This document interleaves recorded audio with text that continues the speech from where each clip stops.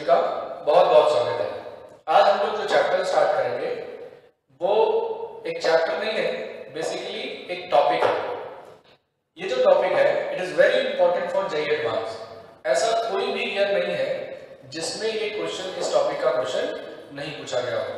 Means every year JEE advance आप 2019 में लीजिए, 18, 17, 16 किसी भी एग्जाम में देखेंगे ये जो टॉपिक है वो 100% जेईई एडवांस का फेवरेट है। तो हम लोग जो स्टडी करेंगे वो चैप्टर वाइज स्टडी नहीं करेंगे, that will be topic wise study. यानी हम लोग कोशिश करेंगे कि चैप्टर से ज्यादा हम 30-40 डेज में मैक्सिमम स्कोर कैसे कर सकते हैं, राइट। तो आज का जो हमारा टॉपिक है that is Newton's Leibniz rule. very important for JEE advance. It is very important for JEE advance. So सबसे पहले हम इंट्रोडक्शन देते हैं इस टॉपिक का। न्यूटन्स लीबनिज़ रूल क्या है? बेसिकली हम अगर कोई हायर स्टैंडर्ड की बुक देखेंगे तो न्यूटन्स लीबनिज़ फॉर्मूला एरिया जो है अनडिफाइंड एरिया या एग्जैक्टली कर्व्स होते हैं उनका एरिया तो बहुत इजीली फाइंड कर सकते हैं, लेकिन जो वेल डिफाइंड कर्व नहीं होते उनके एरियाज को फाइंड करने के लिए हम इस मेथड का यूज करते हैं। बट 12th स्टैंडर्ड और जेईई एडवांस के लिए हमें ज्यादा भी उसका डिटेल सीखने की जरूरत नहीं है, हम उसके स्टैंडर्ड फॉर्मूले पर जाएंगे, राइट। उसके पहले मैं आपको बता दूं कि ये जो कंसेप्ट है ये फर्स्ट चैप्टर, कैलकुलस का first chapter that is function, limit, continuity, differentiability, maxima minima, monotonicity, definite integration, area bounded by curve and differential equation. It means complete calculus में इस टॉपिक का इन्वॉल्वमेंट रहता है 100%। आप चाहे लिमिट देख लीजिए, कभी न कभी लीबनिज़ थ्योरम। अभी लेटेस्ट 2020 जेईई मेंस में न्यूटन्स लीबनिज़ फार्मूला के 1-2 क्वेश्चन आपको देखने को मिले होंगे। तो हम लोग स्टार्ट करते हैं मेन फार्मूला क्या है। सो देखिए क्या होता है, जैसे कि हम लोग ने फंक्शन में स्टार्ट किया, this is a function of x, okay. अब अगर हम ये फंक्शन ऑफ एक्स लेते हैं तो यहां पर आपको दिखाई क्या पड़ेगा प्रॉब्लम में, there will be variable limit of x. ध्यान दीजिए, अगर ये फंक्शन ऑफ एक्स है तो लिमिट भी आपको फंक्शन ऑफ एक्स का दिखाई पड़ेगा। एंड देन सेकंड यहां पर कोई फंक्शन होगा, let us consider it is hx, right.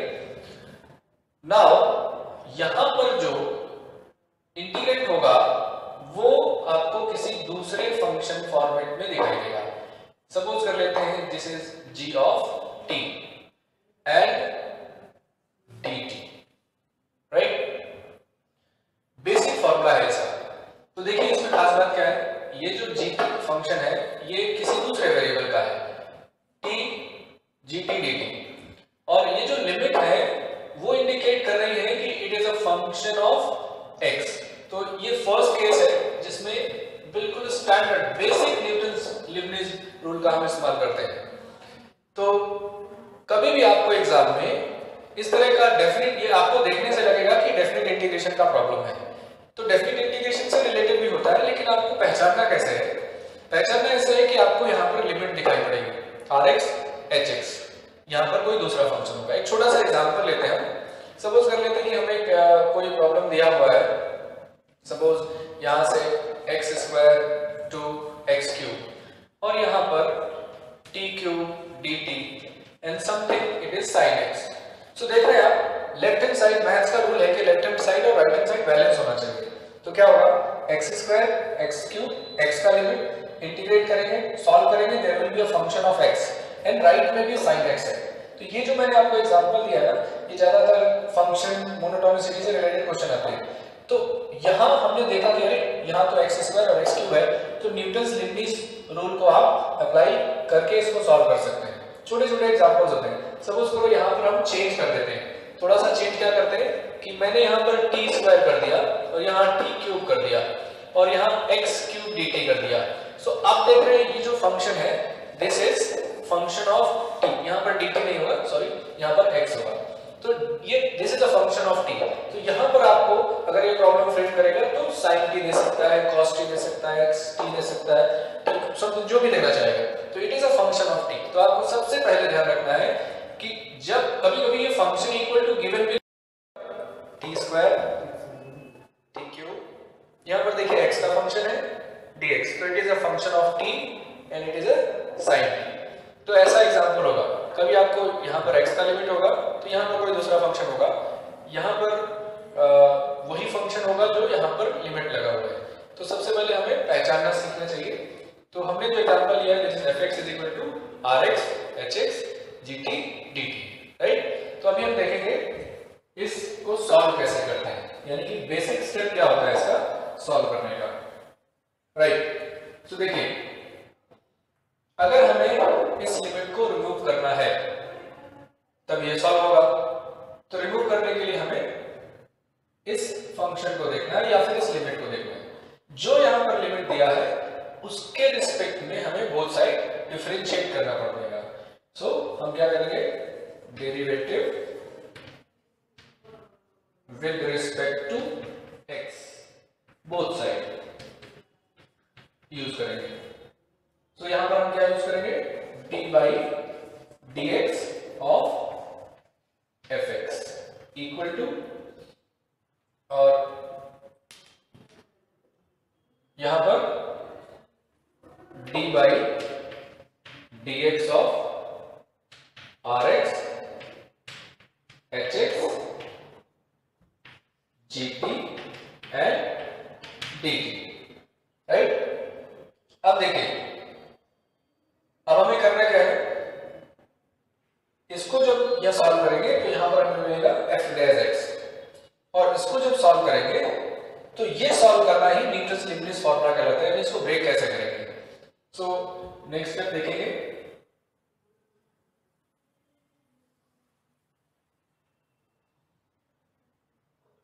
तो यहां पर होगा रिजल्ट f डैश x, यानी कि fx का derivative f dash x equal to d by dx of, जब ये ओपन करेंगे तो ध्यान रखेंगे फर्स्ट ऑफ ऑल हमें इस फंक्शन को t के प्लेस पर रिप्लेस करना है।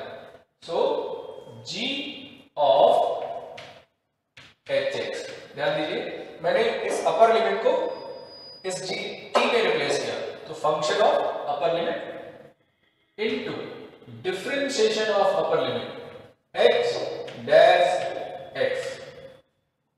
First of all g of hx into differentiation of hx, upper limit में अगर x स्क्वायर है तो उसका डेरिवेटिव 2x हो जाएगा, sin x है तो sin x है तो उसका जो डेरिवेटिव होगा वो यूज करेंगे, minus function of lower limit that is rx into derivative of lower limit, right. सो ये हुआ मेन लीबनिट्ज़ रूल जो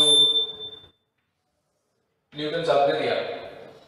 अब इसी थ्योरम को यूज करके हम बहुत सारी प्रॉब्लम्स को सॉल्व करेंगे, राइट। सो नोट कर लीजिए, नेक्स्ट स्टेप में हम लोग इसके एग्जांपल्स लेके आएंगे। तो देखो बच्चों हमने फॉर्मूला को रीड कर लिया, उसका रिजल्ट भी ऐसा है। अब देखिए एक एग्जांपल, पहले हम कुछ एग्जांपल करेंगे जेईई मेंस के, जो प्री स्टैंडर्ड के क्वेश्चन रहते हैं, बेसिक सीखने के लिए हमारे लिए अच्छा होगा, उसके बाद फिर एडवांस में करेंगे। So question is late a function is defined -1 to 1 to r be a continuous function if 0 to sin x ft dt is equal to √3/2x, then find the value of f of √3/2। ये जो question है JEE mains, similar type का question advance में इसके पहले पूछा गया था, उसी का मिलता जुलता क्वेश्चन मेंस में। तो हम इसको, इसलिए मैंने इसको यहाँ पर एग्जांपल के तौर पर लिया है कि हम एक क्वेश्चन एडवांस में देखेंगे जो सिमिलर टाइप का था, कोई भी बहुत ज्यादा चेंजेस नहीं थे, कुछ फंक्शन के चेंजेस थे। तो देखिए क्या है, ये क्या है, ये फंक्शन का डोमेन है, यानी कि यहाँ पर जो एक्स वैल्यूज है वो एक्स वैल्यूज गिवन है। तो देखिए ये क्वेश्चन जेईई 2015 में पूछा गया था। सिमिलर टाइप का question JEE advance previous years में एक सेम आया था, तो उसी को रिपीट करके जेईई मेंस में क्वेश्चन आया।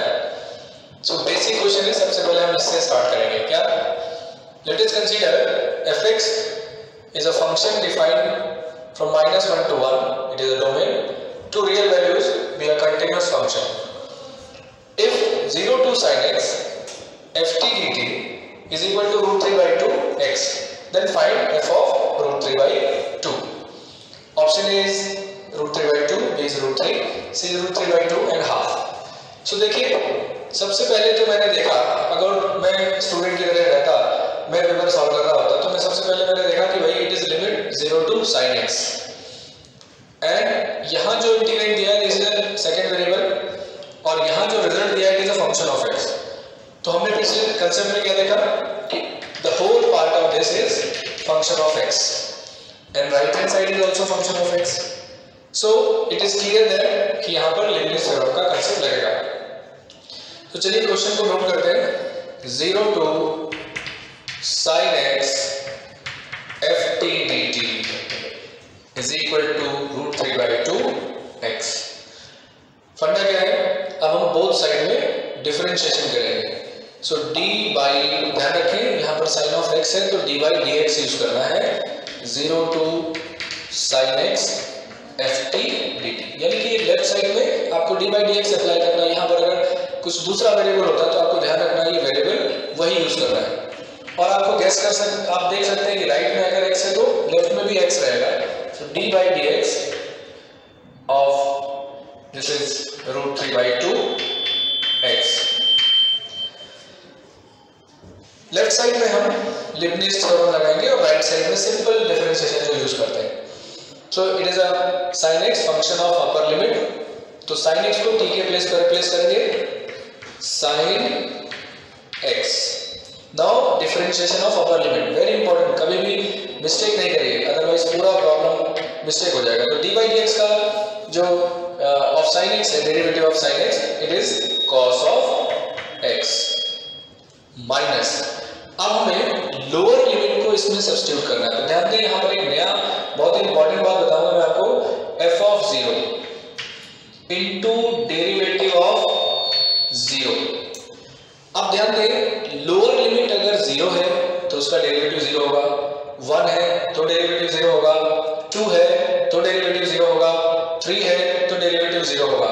इट मींस अगर यहाँ कांस्टेंट वैल्यू है तो आप किसी भी वैल्यू किसी भी के रिस्पेक्ट में डिफरेंशिएट करेंगे तो this term will be completely 0।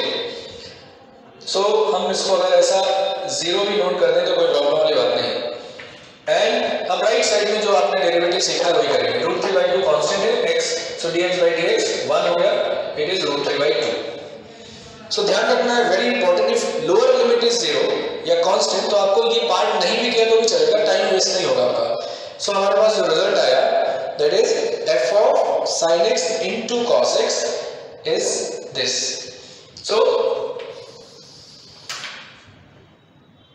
next, so f of sin x into cos x is equal to √3/2.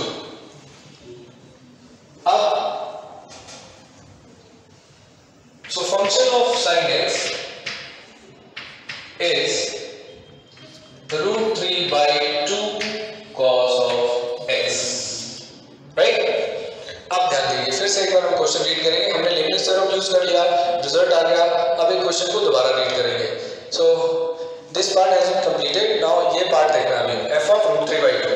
So f of √3/2 यानी ये जो प्लेस है यहाँ पर अपने को चाहिए √3/2। देखिए अब दो तरह से हम काम कर सकते हैं। बहुत इंटेलिजेंट स्टूडेंट है तो तुरंत गैस कर लेगा कि अब यह करना क्या है, लेकिन सपोज करो बहुत मीडियम बच्चे हैं तो भी हम अटेम्प्ट कर सकते हैं सॉल्व कैसे करेंगे। तो दोनों मेथड्स में देख लेता हूँ। फर्स्ट देखिए, इसके हम फर्स्ट पार्ट में आते हैं। अगर हम इसका फर्स्ट देखें तो देखिए, अगर हमें अंदर वाले प्लेस पर √3/2 लाना है तो it is clear x must be 60 degree. अगर हमें अंदर वाले प्लेस पर √3 लाना है सो x मस्ट बी 60 डिग्री यानी π/3, राइट। तो अगर हम x दोनों साइड में π/3 रिप्लेस करेंगे तो लेफ्ट साइड में हमारा क्वेश्चन हो जाएगा और राइट साइड में जो रिक्वायरमेंट है वो आ जाएगा। सो रिप्लेस करके देखते हैं इनमें से कौन सा ऑप्शन मैच करता है। सो f of sin 60 degree is equal to √3/2 and cos of 60 degree. सो यहाँ पर आपका लेफ्ट हैंड साइड जो होगा वो क्वेश्चन आ गया जो रिक्वायरमेंट है, और राइट साइड में cos 60 डिग्री। सो सभी जानते हैं आप cos 60 का वैल्यू क्या होता है, sin 60 √3/2 तो cos 60 हाफ हो जाएगा और ये हाफ हाफ कैंसिल हो जाएगा। सो फाइनली जो हमें आंसर मिलेगा वो होगा √3। सो अगर हम स्टेप बाय स्टेप करेंगे तो आसानी से आंसर आएगा, ऑप्शन बी इज करेक्ट। अगर मान लो ये गेस नहीं कर पाते, वैसे तो जो बच्चे जेईई की तैयारी करते हैं तो एग्जैक्टली गेस कर सकते हैं, सपोज करो कि हम ऐसा नहीं गेस कर पाते तो हम क्या करेंगे, फिर देखिए जो यूजुअल मेथड क्या कहता है फंक्शन कि अगर किसी भी केस में it is function of x तो राइट साइड में हमें कुछ इस टाइप में सपोज करिए 1 + x 1/1 + sin x ऐसा, यहाँ पर x है तो यहाँ पे फंक्शन होगा। सो देखिए आप यहाँ पर f ऑफ sin x है और यहाँ cos x है। अगर हम sin को रिप्लेस करें, सपोज करो अपने पास fx = 1/x है और हम यहाँ पर sin रिप्लेस करते हैं sin x, so we can get 1/sin x। so right side में भी sin x का ही पार्ट होना चाहिए, sin x का ही as a variable sin x को ही हम अगर देखेंगे तो ही कर पाएंगे। सो हम क्या करेंगे, राइट साइड में sin x तो रहने देंगे, ठीक है। अब √3/2 एंड 2 एंड cos x को हम लिख सकते हैं 1 - √1 - sin x²x। क्लियर। अब देखिए right function of x, this suppose ये x है, सो यहाँ पर ये x, सो अगर हम इसको एज्यूम करें एक दूसरा वेरिएबल मान लें, late sin x is y, अगर हम sin x को y एज्यूम कर लेते हैं so what we get f of y √3/2 √1 - y²। अब बहुत आसान है, हमें y का वैल्यू सब्स्टिट्यूट करना है √3/2। सो y का वैल्यू अगर हम √3/2 सब्स्टिट्यूट करेंगे तो हमें आंसर आएगा this, and this is √3/2 √1 - now √3/2 whole square is 3/4। Simplify करेंगे सो हमें मिलेगा √3/2 2 × हाफ, वो फाइनल आंसर √3 होगा। So final answer is √3। सो देखिए अगर हम इस कंसेप्ट को एक बार ठीक से फॉर्मूले को लर्न कर लेंगे, तैयार कर लेंगे, प्रैक्टिस कर लेंगे तो बहुत आसानी से सॉल्व कर सकते हैं। ठीक है बच्चों, फिर हम अगले पार्ट में भी जेईई एडवांस के क्वेश्चंस हम आपको 5 से 10 क्वेश्चन करके सॉल्व करके दिखाएंगे और आपको प्रैक्टिस के लिए भी कुछ क्वेश्चन नीचे लिंक में देंगे, तो आप उनको सॉल्व करें। कोई डिफिकल्टी रहती है तो आप मैसेज कर सकते हैं, मेल कर सकते हैं। Thank you.